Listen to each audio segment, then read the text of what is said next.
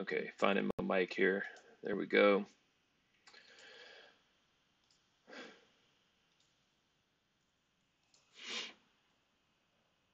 All right, today I'm looking to do a couple things on this stream. Set up Docker for one on Windows 10 here.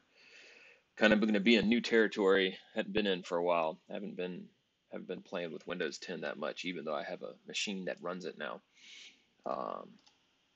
So with that, I'm not going to fiddle around much. I'm just going to kind of clean this puppy up. I don't need this stuff on the desktop. I don't even really need Chrome. I don't need anything on the desktop. There we go. Empty that trash out. And let's see here.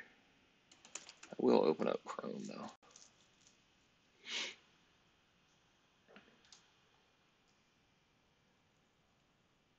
We'll start right off by going out and getting Docker. Let's see if we can do that. Docker for Windows. Docker for Windows. Let's type that actually. Windows, 10. Very specific. Because Docker hasn't traditionally always been available on Windows. Install Docker desktop for Windows. Docker, is that what this is called? Oh. Download from Docker Hub. I think that's what I want to do, right? About Windows containers. Install Docker desktop for Windows desktop app. Docker for Windows. Yeah, okay, that's what I want. Cute. How cute. A little fun whale and containers on a boat. Please log in and download. All right, I'll do that.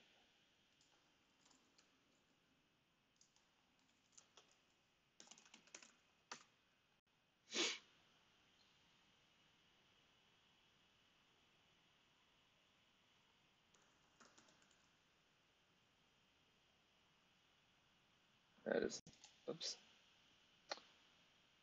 Get Docker. Yeah, let's do desktop stable. Oh no, wait, what's the difference between this? Windows Docker for desktop, and this is, it's the same thing. Okay, just same thing, different, whatever. So start that when you're done downloading. What happened to it? Ah, there we go. Okay.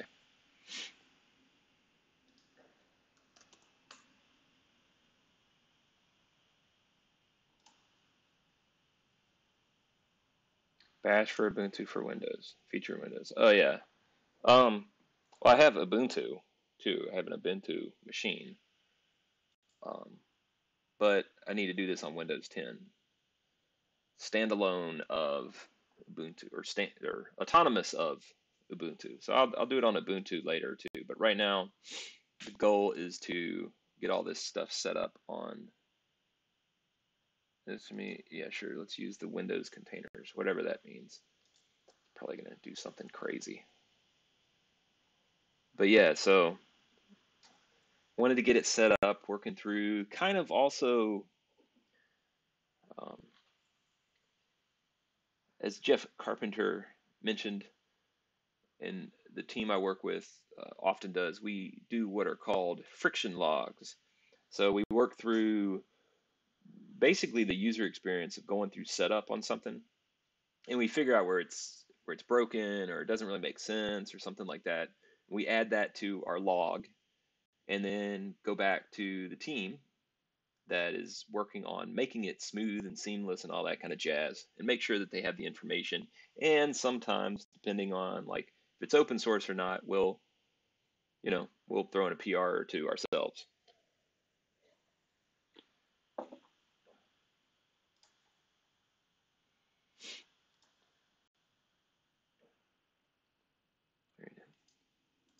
Oh, look at the little fishy. All right, I guess that's going to take a second.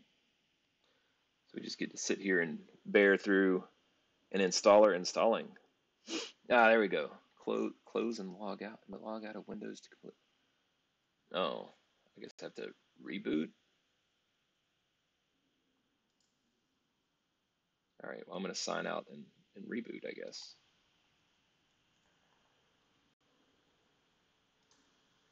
What's up, friendly and geeks?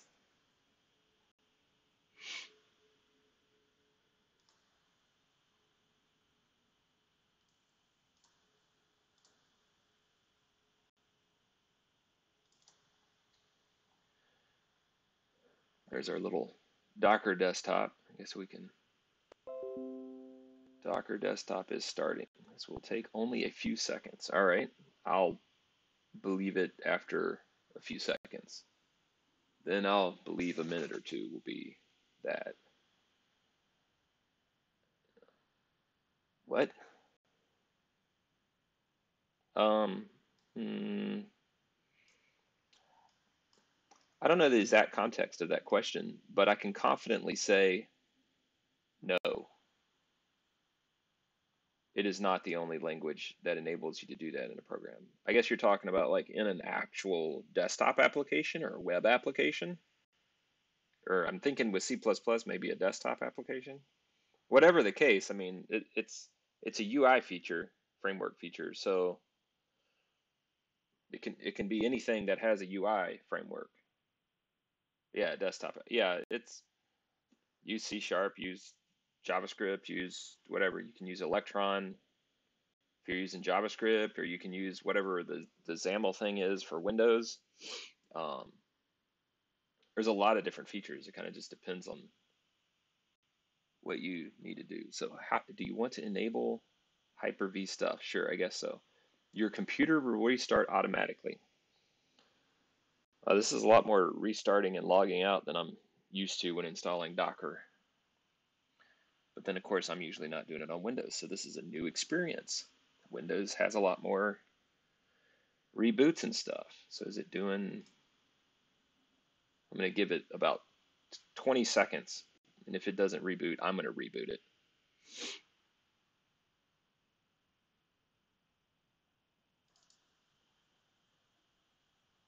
That means if I open this while I'm waiting to reboot.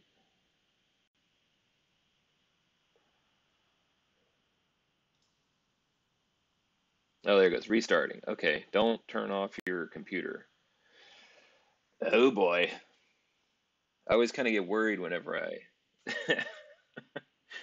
I see Windows starting to do this blue screen of installation. Instead of the blue screen of death, which it was so famous for, it now has the blue screen of installation, which, I don't know, sometimes it takes a few seconds, sometimes it takes a long, long time. There we go. And yes, I am using VirtualBox. It's been doing a pretty good job since I got a hold of the guest editions. Pretty slick capabilities are added. A lot of different display editions are added with VirtualBox guest editions. Originally, when you download it, you get basic 4:3 resolution setups, which is pretty weak when you're trying to get a bunch of stuff on the screen or like code or do something like what we're doing right now on a Twitch stream. Um, yeah, sure. More than welcome for the heads up on that. Glad to answer questions. Um, where to get the MP that would help me? Yeah, when it comes down to the specifics of where to get the floating panels, I don't know what package that is. I mean, I guess you could probably just Google floating panels. No.js Electron floating panels. That's what I would put in. That'd be my first guess. And I bet you'd get something, something useful. At least a good starting point, where you can find other words to search for on that.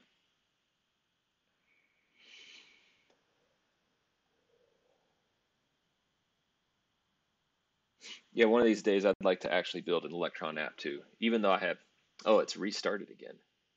Come on, Windows. 2 restarts for Docker, huh? That's pretty gargantuan effort there. Mm-hmm. I'm actually pretty stoked about that because there's a core of technology that just it needs to be there.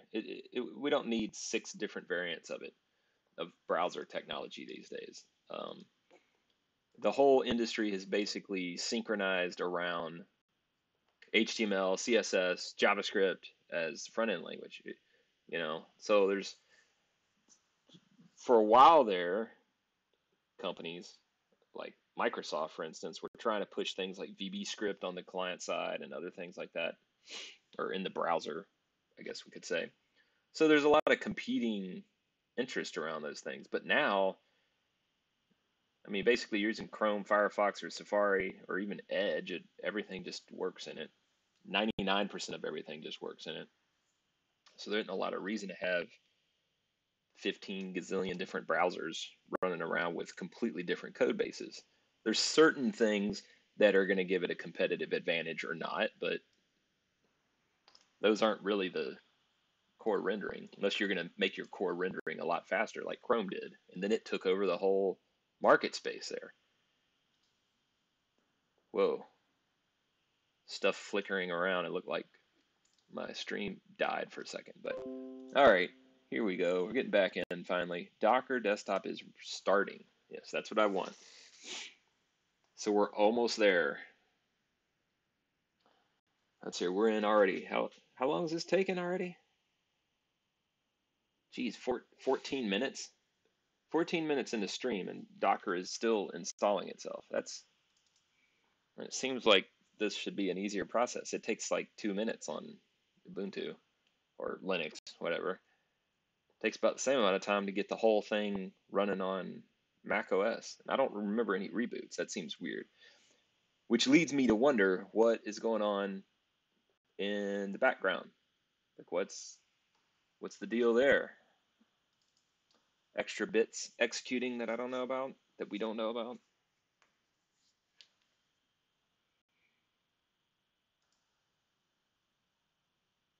There, Docker desktop is starting still. Okay.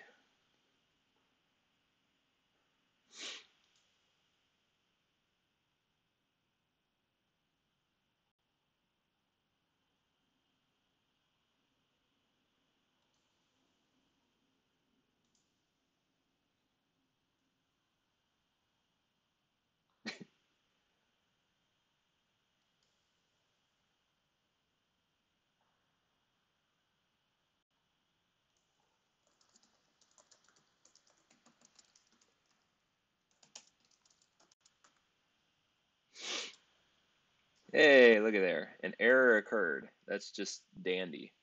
Unable to start. The running command stopped because the preference variable blah failed to start the virtual machine.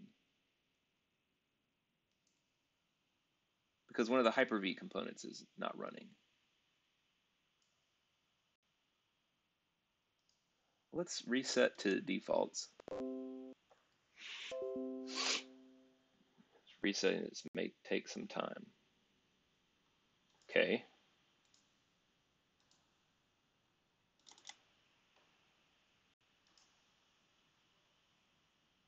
This is an unfortunate start to this process. Docker at Windows still questionable. Based on this experience just now, I would definitely say so.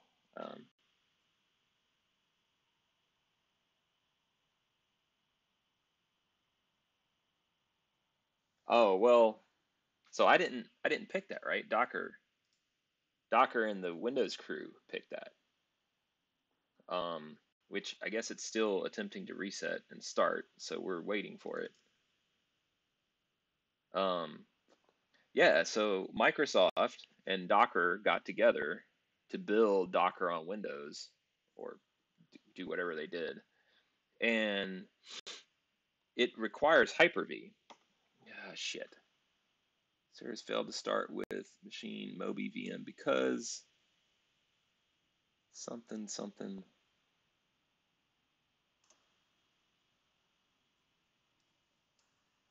So you're unable to start the running command because of error. Well, let's open up Chrome and look this up. Error Docker on Windows 10 because Hyper-V service not starting or something. Is that what it said? Hyper-V components is not running.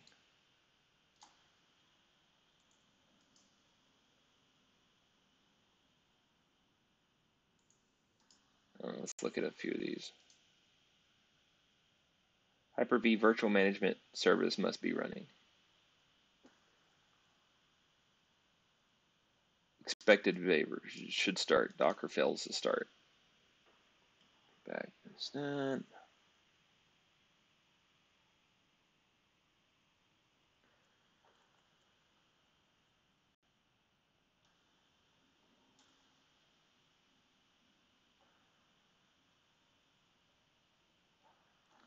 So what is 16?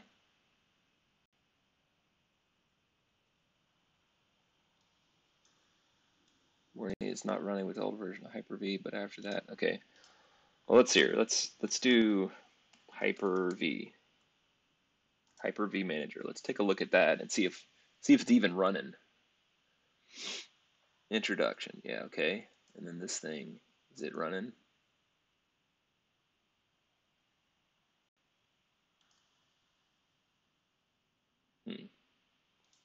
Well, it looks like it's running.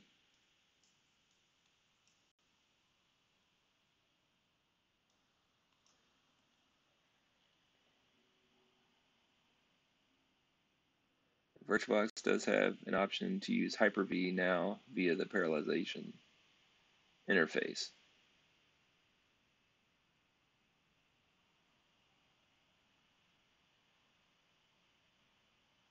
Right, this is, let me actually look at the chat window. I'm not looking at it right now. It's not use the same hypervisor as Docker. Right. Hyper-V. Not sure you can both at the same time. Well, yeah, okay, so that's a valid Hyper-V now via the para virtualization interface. So yes, it would do the trick. Yeah, the other problem is I don't know. I don't know if this is going to work, but I'm going to reboot it again and try. So it should work because it works on Ubuntu, but then of course that's VirtualBox nested in VirtualBox. Upload crash report. Whatever.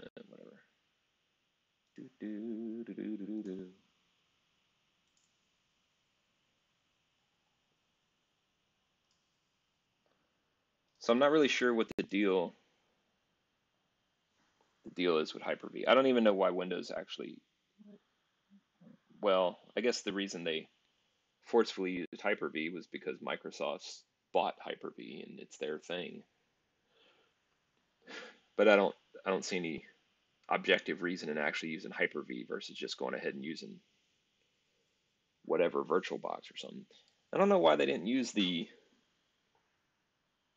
that new bash on Windows thing, the WSL or whatever they call it.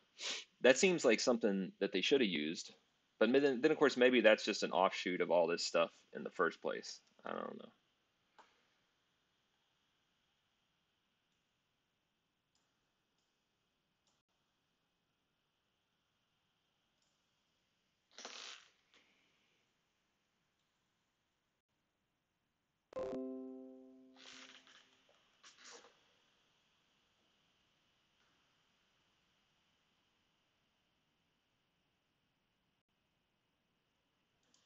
Yeah, don't need Photoshop. Think so.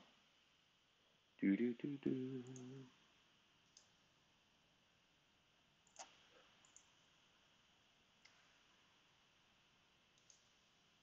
Yes, please close OneDrive. We don't need you to run. There we go. Let's say no action.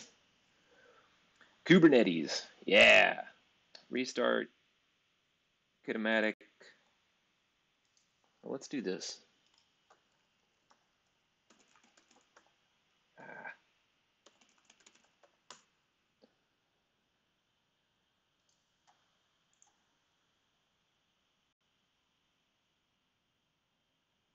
there we go.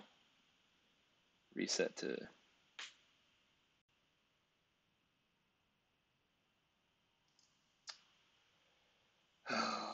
starting, community, an instance is already running, exiting.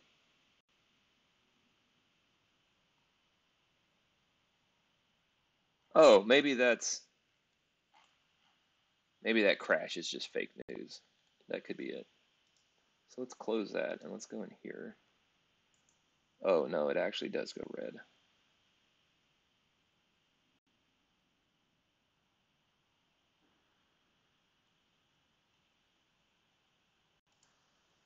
If I switch to Windows container, you're about to switch to Windows containers. Existing containers will continue to run, but you will not be able to manage them until you switch back to Linux containers. No data will be lost otherwise. Do you want to continue? No, I don't. That just sounds like a bad idea. Switch, diagnose, feedback, check for updates. Yep, I have the latest. Okay. Get out of the way, message. I'm trying to do stuff here. Docker Hub settings.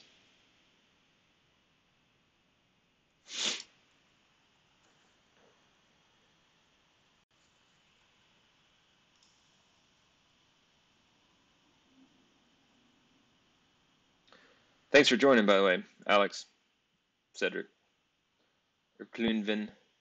I guess I could call you Klunvin since that's your name on Twitch, right? Option to use Hyper-V. So I'm curious, the digital gnome. You say VirtualBox has an option to use Hyper-V now via the para virtualization interface. Does that mean running Hyper-V in the VirtualBox? I'm not sure exactly what that, I'm a little confused by that.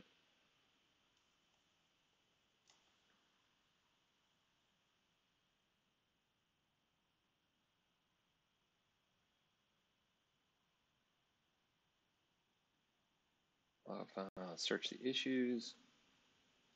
Yeah, I want to do that too. Yes, let's search the issues. Make Chrome my default browser. Docker API no longer listening to TCP. Oh, that's a problem. Wow, that's a lot of issues.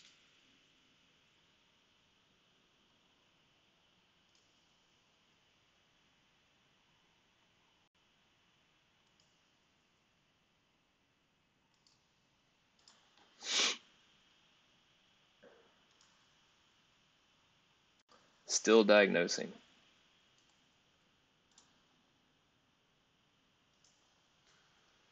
Just going to do a search again here. Windows 10. Docker for Windows. Hyper-V not working. After Windows updated 10. Well, we just looked at that. Yeah, let's say Windows 10 Hyper-V component not starting, Docker fails. Oh yeah, that's failed to start Docker for Windows. So one of the Hyper-V components is not starting, not running at start, blah. Okay, unable to start, and then they say Hyper-V. Can you create a Hyper-V VM? Well, let's go try to do that, actually.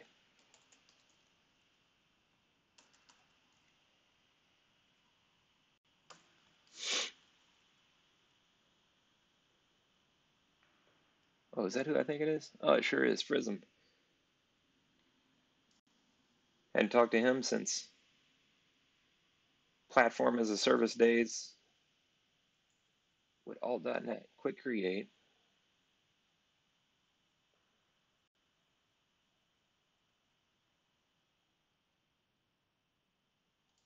A Windows 10 dev environment or 1804 or MIS patch. What? The world? Oh, yeah. I don't want to do that. Let's just do a dev environment. Create virtual machine. Oh, wow. Gracious. 12 gigs of it. Come on, it should be going faster. got a gigabit connection. That should take 12, 24, 30, 8 times 12, 8, I don't know, about 100 seconds. So anyway, we'll let that run for a minute. What's all this other stuff doing? Oh, that's cool. Okay. So then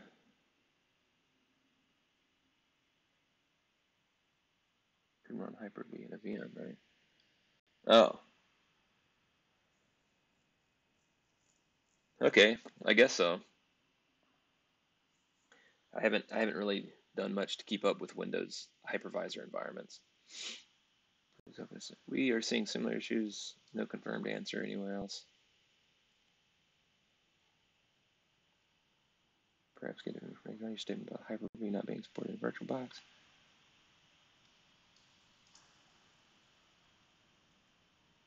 To enable nested virtualization. Ah, that may be my exact issue. Run the following PowerShell command from outside the Hyper-V host of the Hyper-V guest. Hyper-V host of Hyper-V guest. Okay, so that would be here, right? From the very lower layer, in this case, Windows 10. Run which command? Oh, is this the command?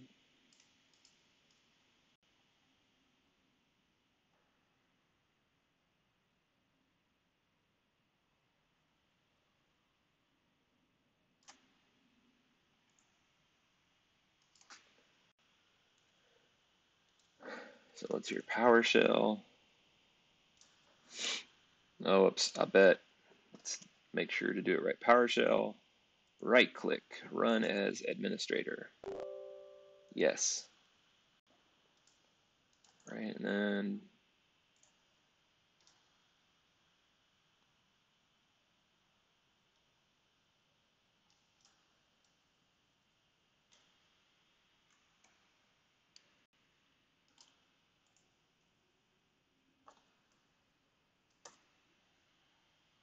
okay. Set command will execute the actual script, replace VM name with the proper VM name running in the Hyper-V host. Follow the prompts of the shell to enable Mac spoofing and other options that may come up as needed. I don't know what that VM name is. Why would I even know what that is? I have to go dig around for more weird information. Desktop.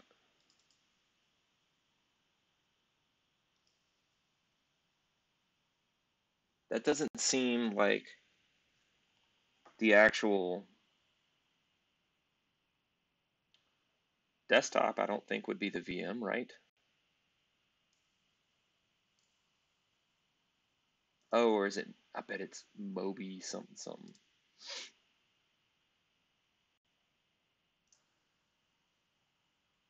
Let's go look at that. See what we got.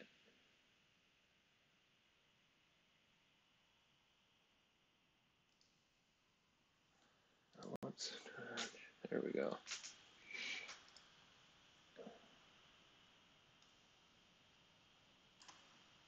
Moby Linux VM. That's what that should be, right? Moby Linux VM.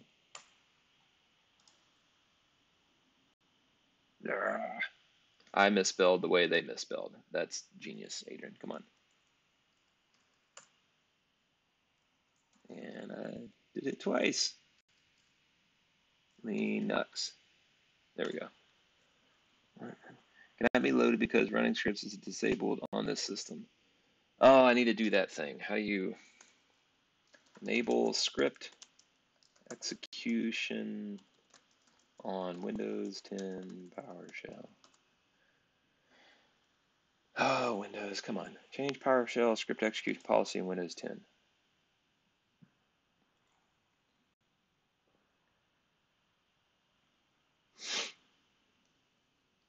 So what is it? It's Git. That's your Git execution policy.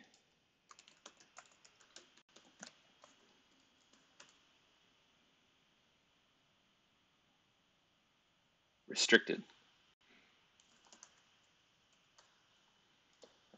So we want to do serial execution to remote sign for current user in settings. Oh, you can go click through. What happened to just executing this thing?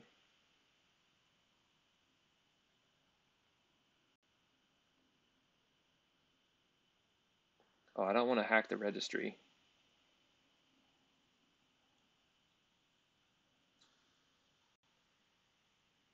Where's the command? I just want the command.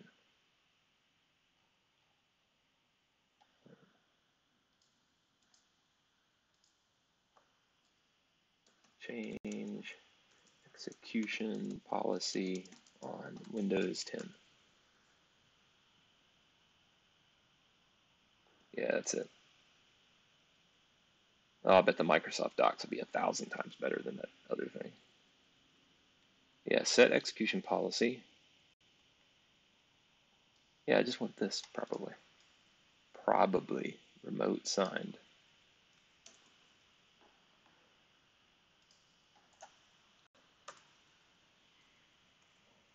Yes, to ball.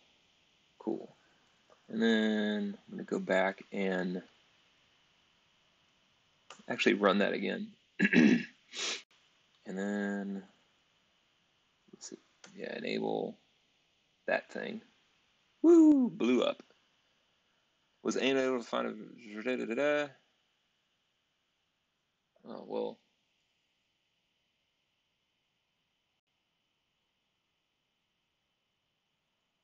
Yeah, that should be fine. But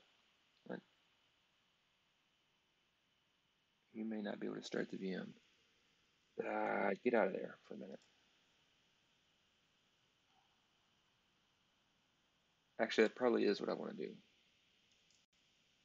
More details on the PowerShell script that enabled the new rested virtualization technology that is only built in Windows Server.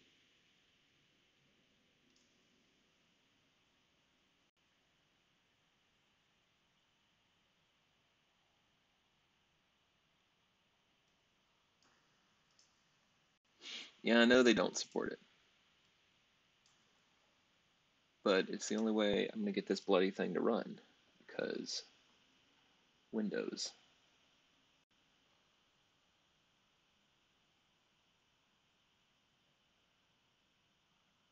had the same issue. So this has been going on for a week and no feedback from doctors. Anybody been able to get this working at all? After starting Windows, it worked perfectly for me, at least for now.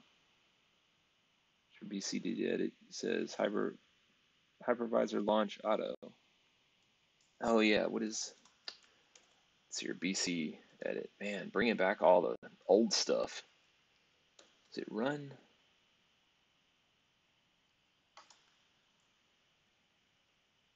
BC edit.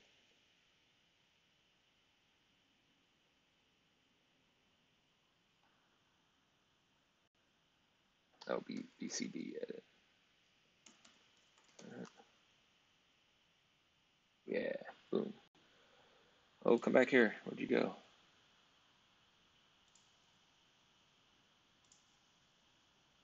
It looks almost done. I'm gonna run this and then say yes, yes. Okay, clear. I don't know what it did with BCD edit. Come back here, BCD edit.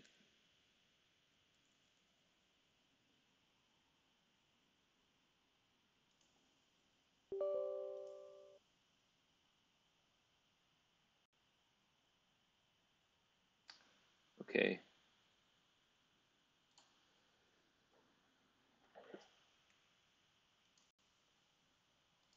As soon as this downloads, I'm gonna reboot and give that a try again.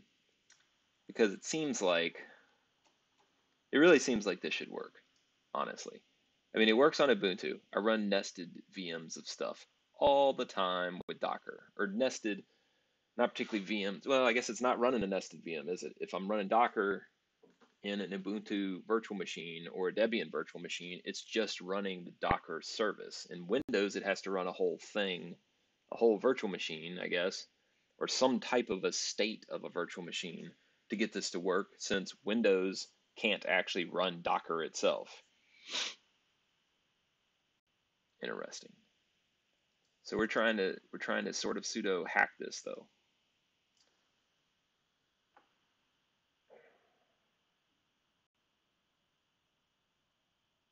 I'm honestly surprised this download takes so long. Usually Windows downloads in Seattle on a gigabit connection go directly to their CDN for the city, which is crazy fast. So it's kind of weird that this dev environment VM is not so quick.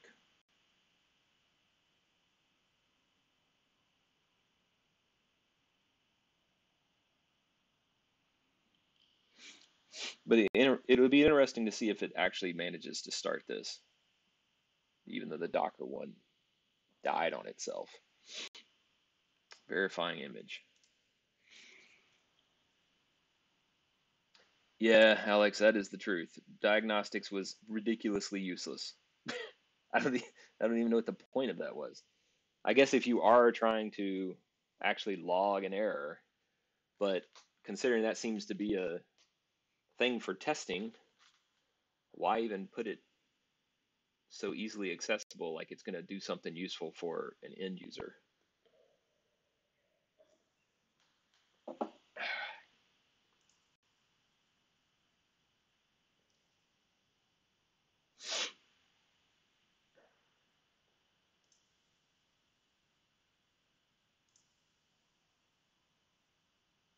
Oh, geez. I guess this is going to take forever too. I am really not. This is not increasing my interest in running things on Windows.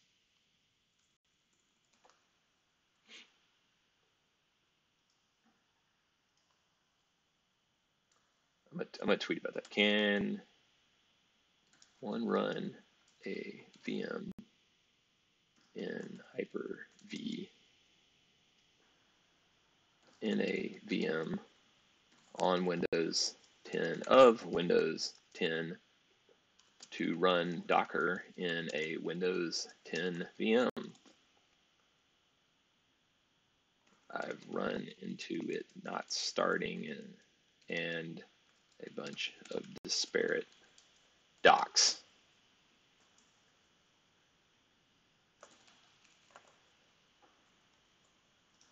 There, someone's probably gonna scream at me. Oh, you should have memorized how to do that 10 years ago.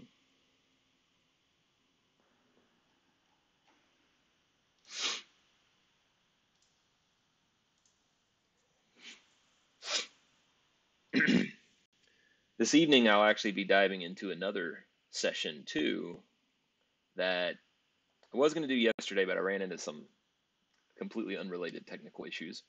I had to solve those, so I worked them out yesterday. And this evening, I'm going to actually work through Docker installation and setup of Apache Cassandra and local installation of Apache Cassandra, and talk about other installation options for Apache Cassandra and also DataStax Enterprise. That'll be a pretty cool session because, and it's going to be a cool session. It's probably going to be a multi-part session because it's definitely not as simple as, oh yeah, just install this on your machine and do all the things. It it takes thought, and you have to decide what you want to do. But this evening, I intend to show how to set up a development environment and get Apache Cassandra and DataStax Enterprise running in various configurations. And I'm going to do it via an Ubuntu slash Debian virtual machine, just like this, and it's not going to have all these crazy problems. I've done it before. Windows is not a super ideal development environment for Go. It's not a super good environment to do container development. Um, I'm sure some people, it always seems to be someone that has managed to figure it out and be super badass at it and somehow make it work. But the, as one can see, this is too much nonsense. Like, so I just pulled that image, and now it's going to extract it from the archive. So I'm just going to let it do that. But let's hear. Okay, I'm just going to close down. Or actually, I'm going to leave that VM running. I'm going to actually start up an Ubuntu VM. And as I do this, I want to note verbally a few things. One, that Windows VM that's running right now has 16 gigs of memory. It also has dedicated uh, video memory, and it has 6 cores on this processor. The Linux image that I'm going to start has 8 gigs of memory and is only using a mere 2 cores on this machine. So dramatically less power, literally half, less than half even, if you just look at the cores. And I bet you I can get all of this stuff running on the Ubuntu image without this type of cruft. Might have to bump up the cores to make it a little bit more usable in the long run, but I'm not going to do that right now. I'm just going to start with this. It's booting up right now. While that's running, I'm gonna switch it over so you can see the booting Ubuntu one. Oh, interesting. There it goes. I said interesting because even though the Windows one is clearly running, OBS doesn't show me the option to pick it anymore. I don't know what that means exactly. maybe it died and it's just not informing me of that yet. No, no, it's definitely still there. But anyway, yeah, it's still back here. It says it's extracting the image. It's at 16% now.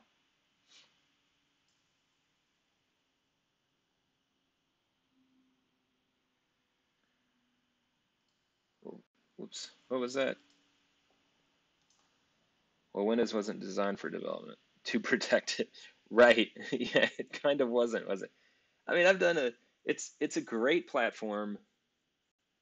I kind of give Windows crap all the time, but honestly, Windows is a really, really good platform for building corporate CRUD apps. It's an exceptional platform for that. Like crazy good. And it's not even that bad for doing certain types of web development or CLI apps for Windows or desktop apps, the CRUD app situation, right? Any type of consumer or even corporate application that needs to run on Windows, Windows is a great platform for that. Throw Visual Studio on it, write C# all day, it's beautiful. Like you don't have to mess with anything else, contained dev environment, et cetera, et cetera. But the minute you want to do anything hardcore, like do distributed databases, distributed systems, you want to manage whatever, it becomes almost impossible. So why is this such a lousy? Oh, there we go. Okay, yes, and then adjust window size.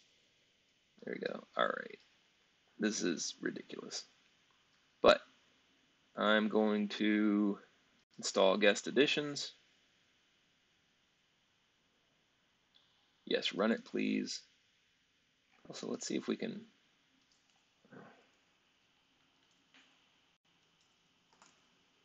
Oh, cursor's not showing up. There we go. So you run the additions, and then I'm going to go down here and try. There we go. Devices, resolution. There, that's what I want. Apply.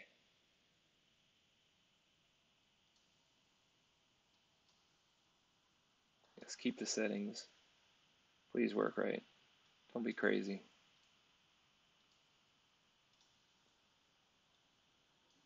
Yeah, beautiful. Actually, I have no idea. What the heck resolution is that? I thought I picked this one. I don't know what 1680 1030 is. That's the weirdest resolution I've ever seen in my life. 1610 my foot.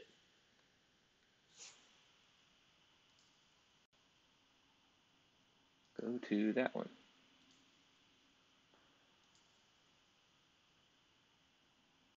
Okay. Oh, I see what it's flaking out a little bit. That's fine. We're gonna wait for this to finish, and then we'll reboot this, and that'll give us the good. Oops, shut down, restart now. This will actually give us all sorts of nice resolution options for Ubuntu in the VM. If I can type my password. There we go. Go, go, go, go, go.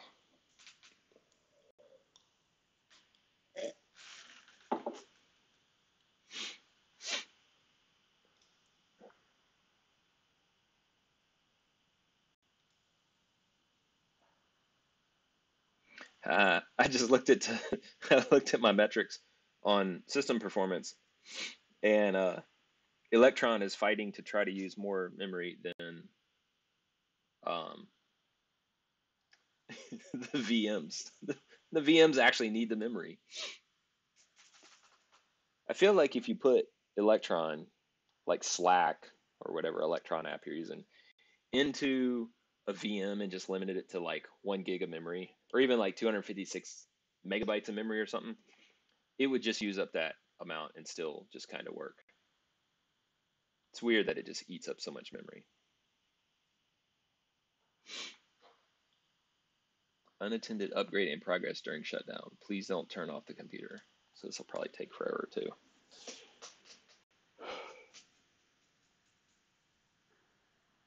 Might have to eat some food. Oh, I started Spotify. And then brain food, deep focus. Oh, there we go. Oh, that's this.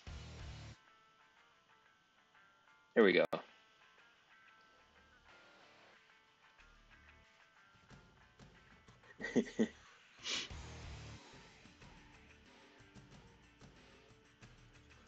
Progress.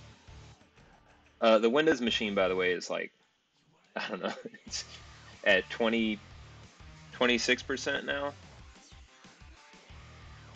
Seriously, just cracks me up.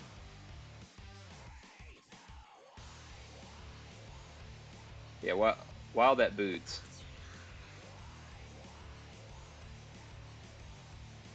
There you go. That's basically the situation over in Windows land. 41% extracting that disk. And all I want to do is have the disk extracted, and then I'm going to reboot, and hopefully Docker will work. So far, though, that's not what's happening, as everybody's noticed. Let's see here. Back to the OS that works.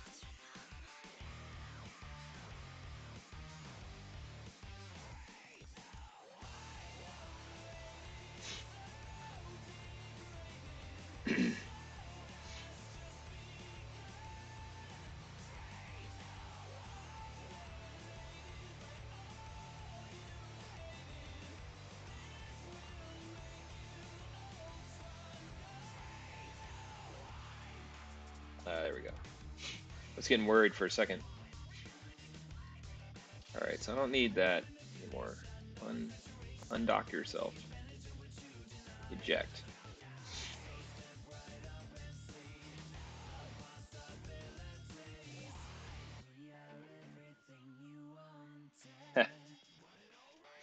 Always.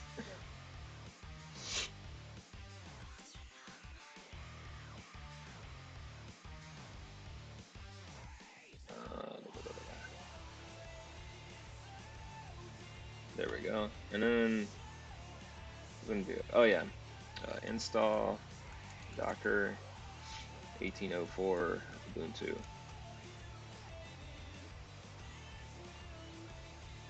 Now here's kind of the cool thing, right? Oh, I love this blog entry. I just need to bookmark it in my brain or something. I use it all the time to snag the commands and stuff for installing Docker. But this virtual machine, like I was saying, is running. I'm using up a total for the virtual machines 24 gigs of memory. Both have dedicated video space. Both have altogether 8 cores dedicated on my 12 cores, or 12 compute unit thing, whatever they're called. I have 12 on this machine. And we're still making progress here. I would almost bet that this will work better, even with those resource situations, bogging down everything, than Windows by itself. So let's see. I'm going to do that. 1804, installing Docker.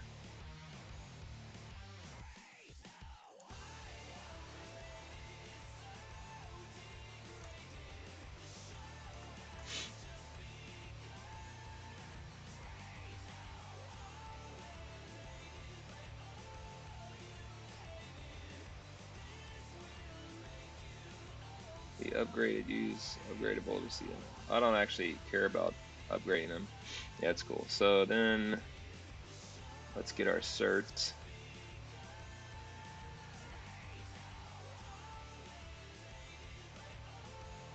Oh, and this thing, chill out with the updates. Remind me later. There we go. It's a good tune.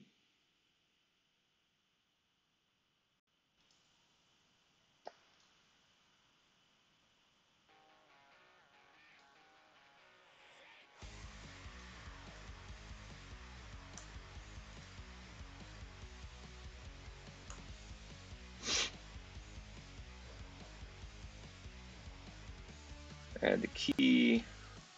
Oh, we'll probably have to install curl.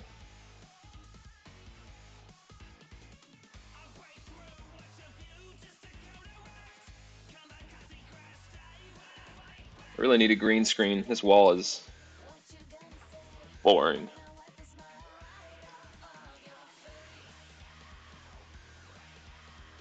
Oh. Sudo apt get update. Oh wait, sudo install curl.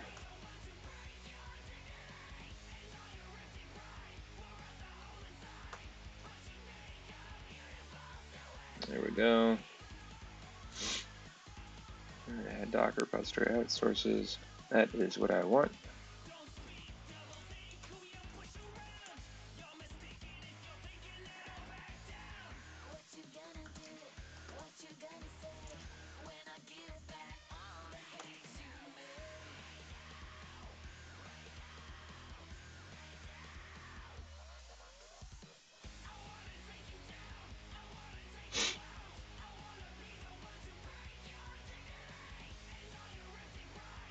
Sure you are about to install Docker instead of the default Ubuntu repo.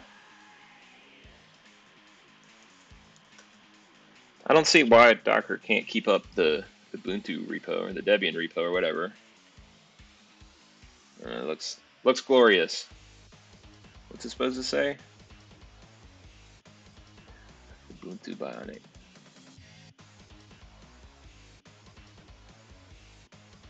Docker, Docker, Docker. Everything says Docker. So that looks like what they want me to do. So then,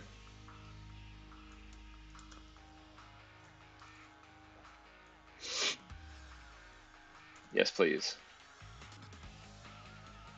Oh, and just to point it out, while that's running,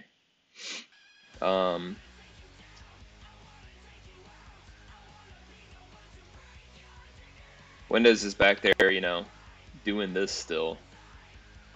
Haha. Just super frustrating. And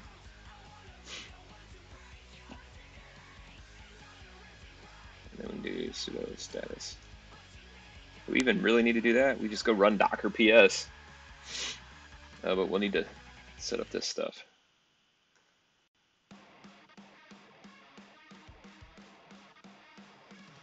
Yeah, yeah.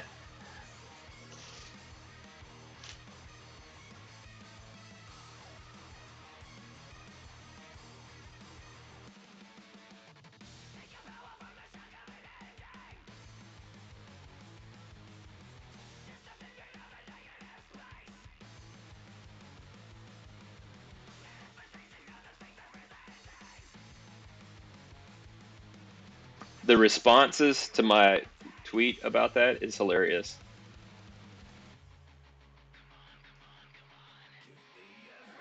The nested VM doesn't start.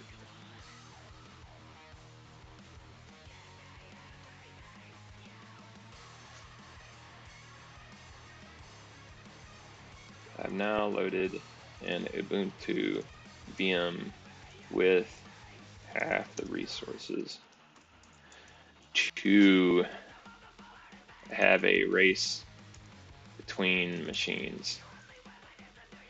It's not really fair at all.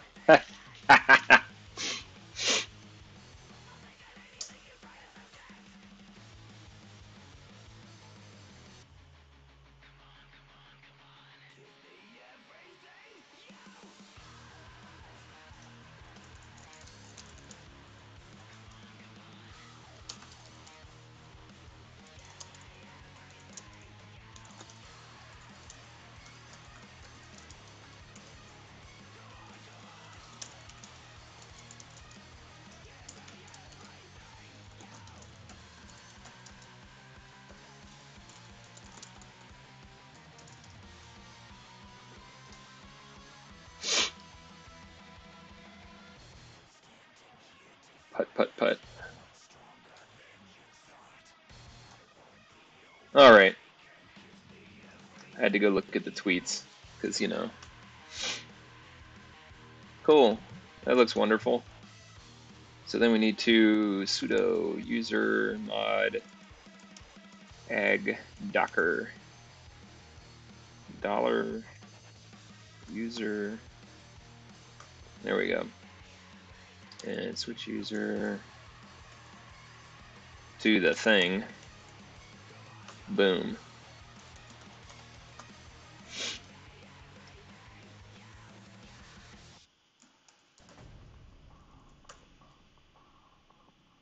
And then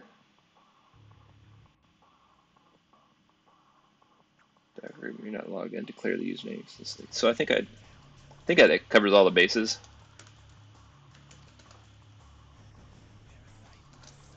Docker PS. Yeah, so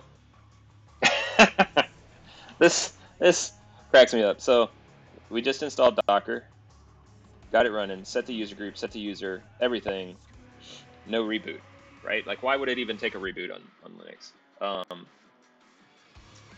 But yeah, so anyway, back to the original purpose here. My noon, and we're gonna get killer video going here. So let me go note this. Where are we at? We're at 1 hour, 1 minute. And I'm actually able to get into the original purpose of this stream, which is to get killer video running. So I'm gonna deal with the Windows Docker virtual machine issues later, because that's just no fun. Killer video, which most of my audience right now, I believe, is very, very familiar with.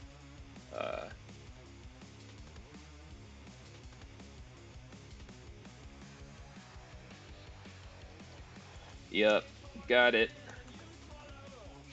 Okay. So Killer Video is a reference application that we use at DataStax among the developer advocate team for all sorts of examples and stuff.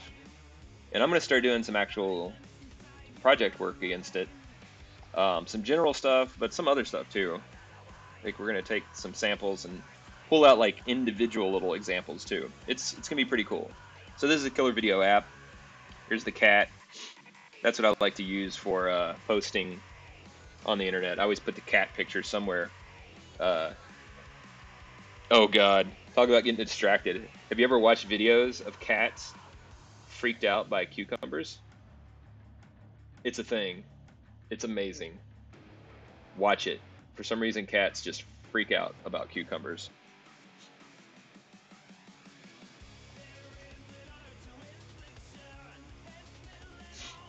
That Windows machine still isn't done, by the way. just uncompressing the whatever thing. All right, so we want to open up the GitHub. I think I actually want to start. I'm going to go from the docs. Yeah, here we go. So this is the best, well, at least in my opinion, if you're just getting started with this is the best place to kind of get started. You got your link to GitHub repos if you want to go check those out. And let's see here. Yeah, so I can just dive in from here really. So that's what we're gonna do. We're gonna get started. Blah. So we got Docker installed on not Windows or Mac. So that's something we should probably add a section here for Linux. Which let's see here. What's the note-taking app? And oh yeah, get it. Actually, do I have code on here? I don't think I haven't installed code. Let's go get ourselves an editor to use. We're going to use Visual Studio Code for this. I think I can. Oh yeah, I do want to do it this way. So it's best to go out to the site for Visual Studio Code, and don't use that application management platform thing.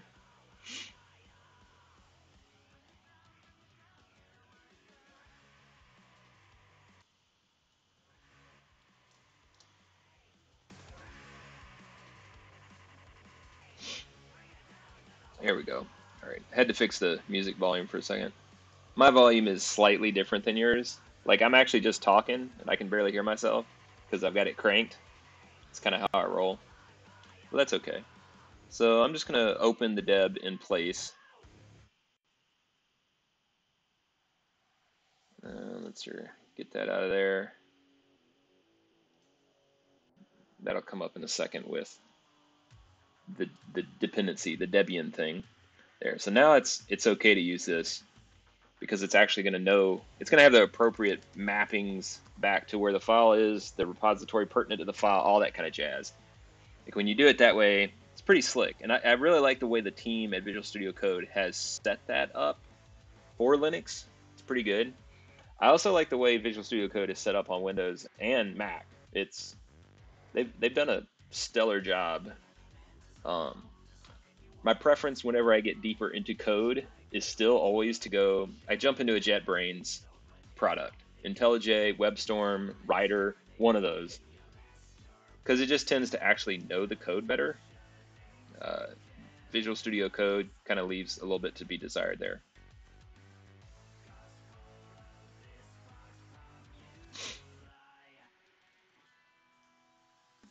Let's see, we're gonna go with Node.js this time.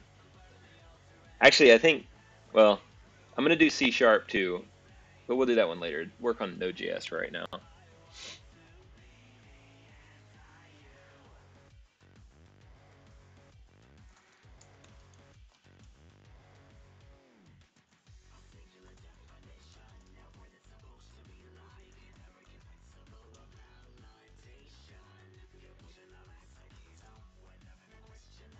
Implementation ideas. Let's here, add details around a Linux deployment and dev setup option for killer video.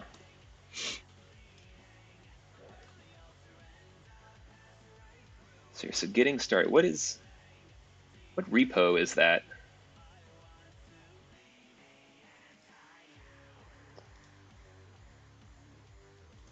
You wouldn't want to try on what's that? It's pretty stale now. All in one? Well, where was that even on the docs, actually?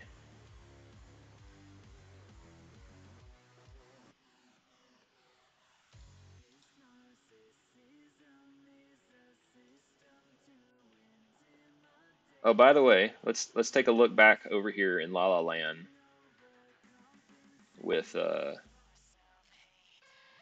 Windows craziness.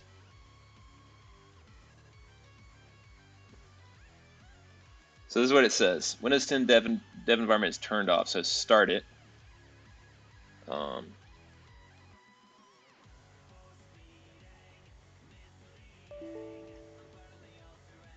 change the state of Windows 10 dev environment. It's failed to start because the Hyper-V component is not running. Okay, so clearly there's some issues there.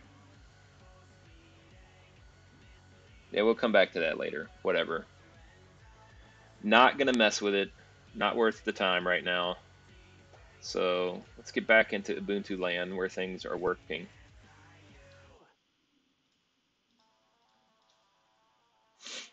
Um, I thought it would be useful to set it up in Windows, but since that's not even really going to work in a repeatable environment, I don't want to mess with it right now. So back to Ubuntu. Um, in Ubuntu land, let's hear. Oh yeah, you'd mentioned Alex. Okay, the all-in-one. To the machine. So here, oh, I'm off on npm. Install Docker, choose your programming language, change Docker, Docker's Windows, Mac, Docker from there. Yeah, so from this page, actually, where do we have a link for that? We might need to add that, actually.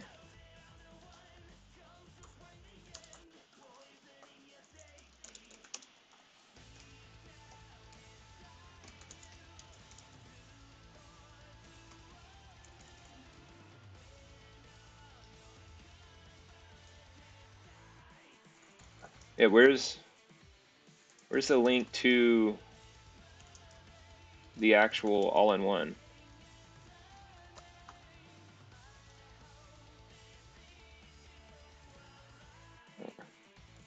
Can you send the link?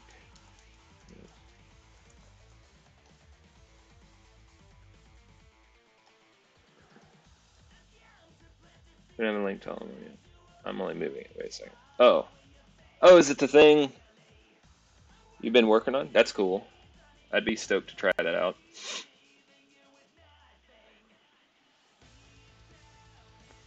So what did I do? Just broke something again. Oh, there we go.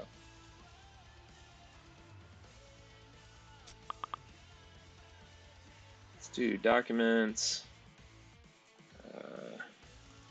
Read. I hate how Ubuntu has this file manager set up. Read me.md. There we go. Oh, cute! It does color highlighting and stuff.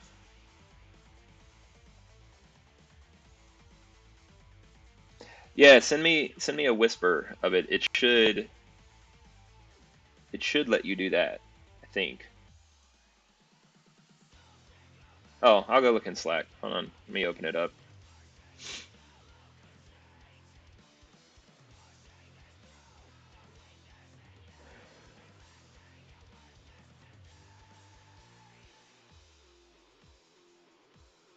Oh yeah, that's why I don't know where that's at. You're all in one. Oh, this would be good. I can test your stuff on. Oh, that's the. Well, I don't have Kubernetes running yet anywhere at the moment. Maybe I should stick to the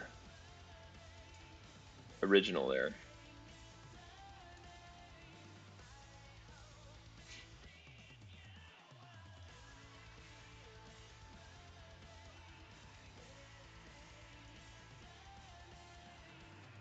Gotcha. Oh no, that YAML's gonna run for local containers. Well, now I've lost my Ubuntu. There it is.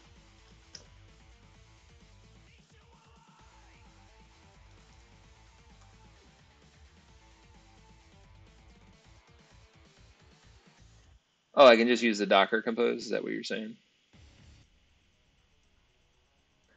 Okay, that'd be pretty slick. I'll give that a quick try. What the heck? Do I have Docker Compose on the Ubuntu setup by default? That is a question.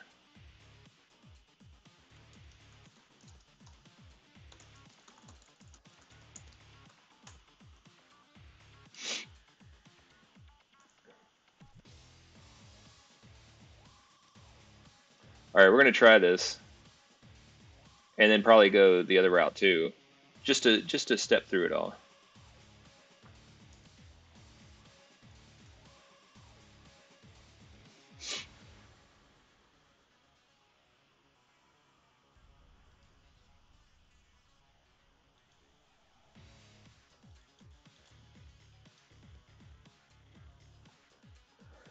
Right now, the Ubuntu machine only has 8 gigs of memory, um, which isn't a tremendously massive deal, but I'm gonna bump it up to 16 gigs in a minute. Um, do a few quick things here. Oh, it is almost lunchtime though. So anyway, code's installed. We got code installed.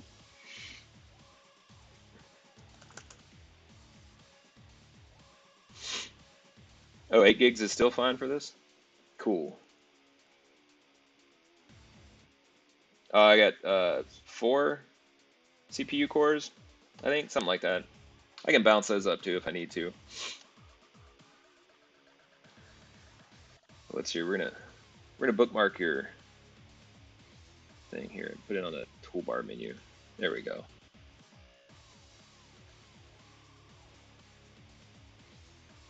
I don't really care about the most visited.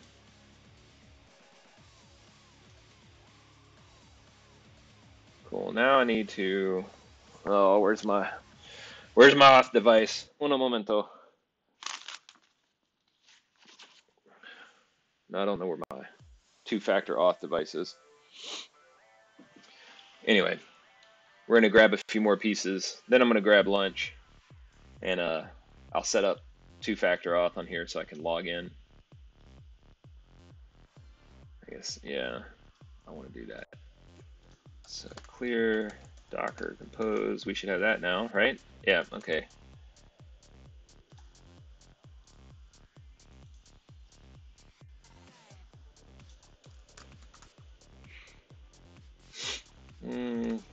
Let's go in.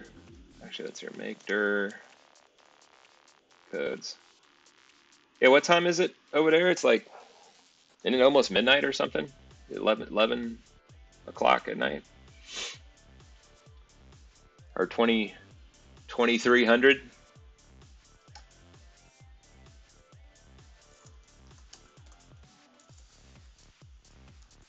Oh, I bet I don't have. Oh, I do. Okay. I'm glad I have Git. Should have Git. Yeah, okay, 2015, yeah. I was close, so close. Docker compose. Do I need to change the permissions of the file to run it? Docker compose. Actually, I don't know how to use Docker compose. How do you pass the thing to it? I've completely forgotten what the switch is. Docker compose file.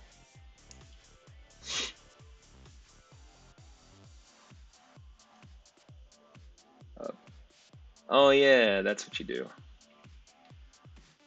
Come back to your terminal. Docker compose up -d. What? Oh. I don't know how I got it. Why I put the slash on it. There we go.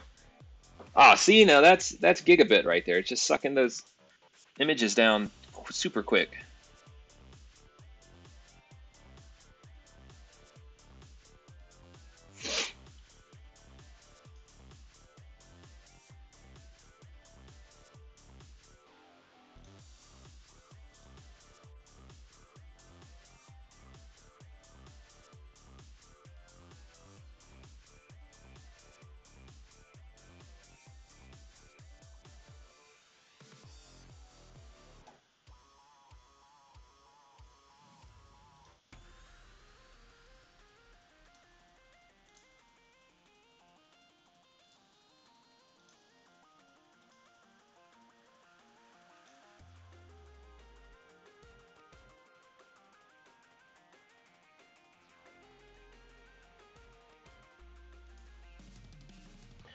Oh, yeah, I know what the answer is to that. So I actually leave the delay on even though it kind of makes chatting a little weird sometimes.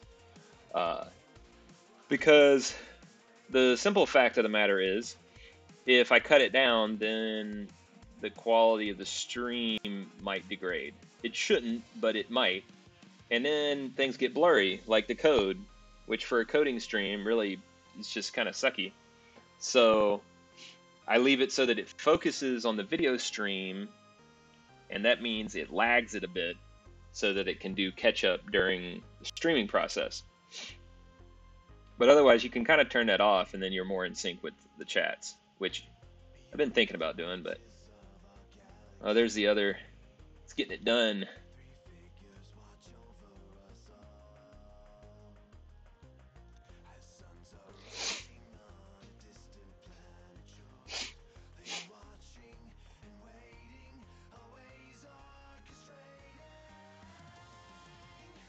I feel like I should have live tweeted this at the same time.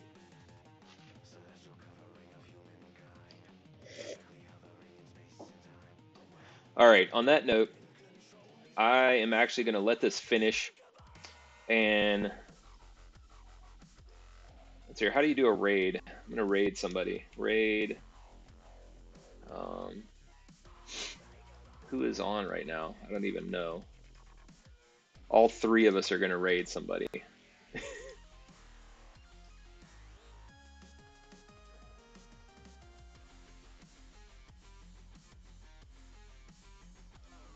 Oh yeah, I want to do that. I wanted to.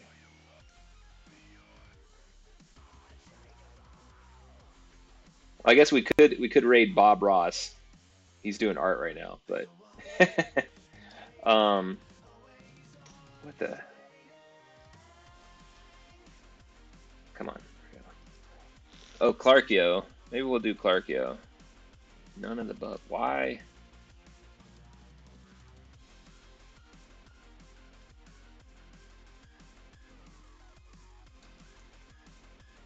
I don't even know how to do that. Is that what you do? Oh, that's it. Sweet. And then I will be back later. So.